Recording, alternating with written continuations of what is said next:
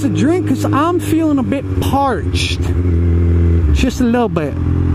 So guys, I can't really give you my formal review of how I feel about the Z yet, simply because it just hasn't been long enough. It's definitely a hell of a good looking bike. It definitely gets a lot of looks from people. Which, hey, looks is always good. Right?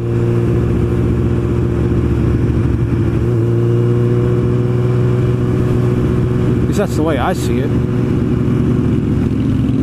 Yeah. See? Point in case. Right there. So a lot of people may ask, why'd you get a 1000 as your sport bike? As your first sport bike, why'd you get a Z1000? And the simple answer to that is because, honestly, it's because it's what I know.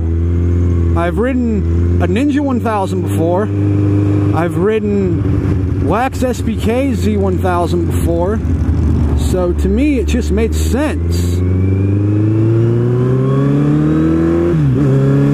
It just made sense to me to get what I like. You might think, why 1000? 1000s are overkill.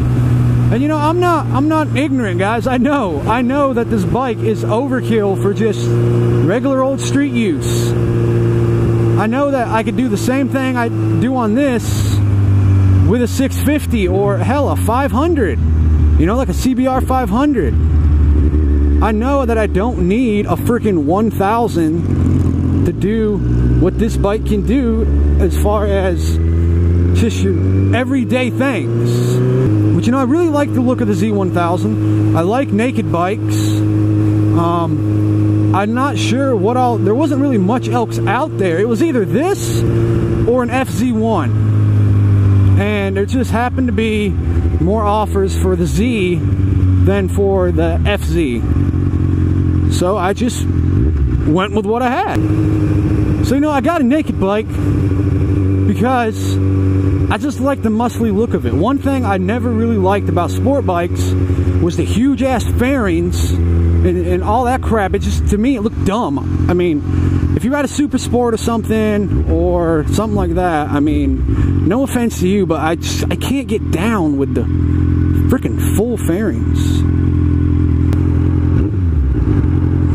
I love the sound of this thing.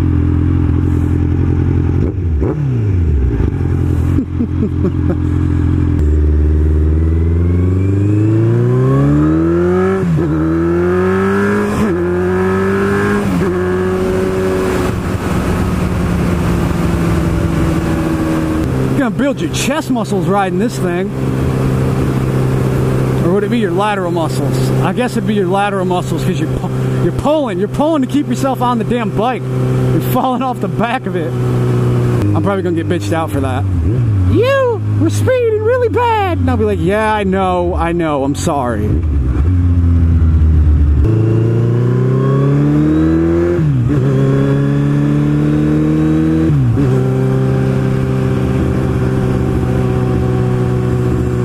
But see, for a 1000, this isn't like a bike, like a super sport that you got to sit there and rev the piss out of constantly and really ride the shit out of it to get any enjoyment out of it. The way the engine is, the characteristics from the engine is, it's real torquey down low.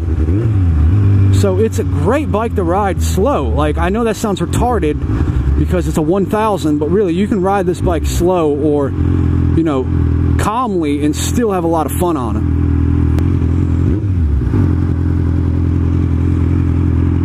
Check out that guy. That guy's loving it. I can see him out of my peripheral vision. He's just smiling like, fuck yeah, man. That bike is badass.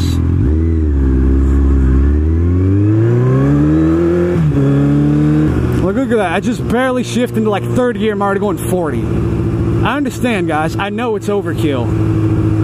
I know you don't need it. I know it's just absolutely ridiculous for the street.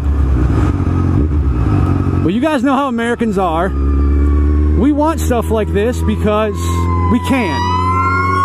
Holy fucking shit, the fucking fire truck is loud.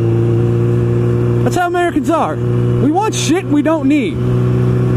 We want cars and bikes that are too fast for any kind of practicality. We want more food than we need. That's why all the European clothes fit weird for us. We just want stuff in excess.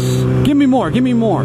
It's not a heavy bike. I mean, once you get going, it's real easy to move where you want it to. I mean, it's just, seriously, just look at it. It just goes wherever you want to go.